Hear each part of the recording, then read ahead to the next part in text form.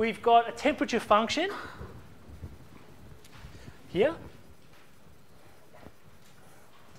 And we're asked to determine the direction of maximum decrease at a particular point. So very similar to part 2 of the previous problem.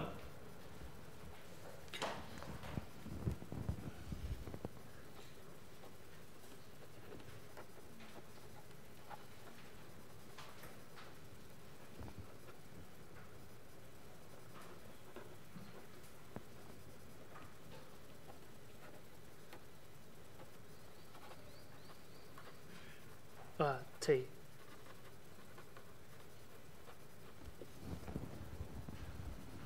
Okay, so let's calculate that, and we've got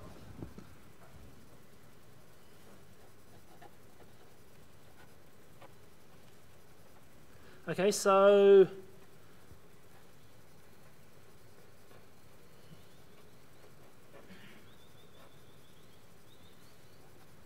so what are we going to get? We're going to get 3x squared minus 3y squared minus 6xy at 1, 2. Is that looking good?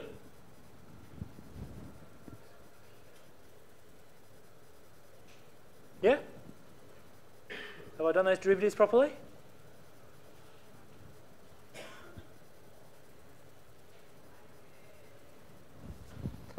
Okay, so all I need to do now is sub in these numbers.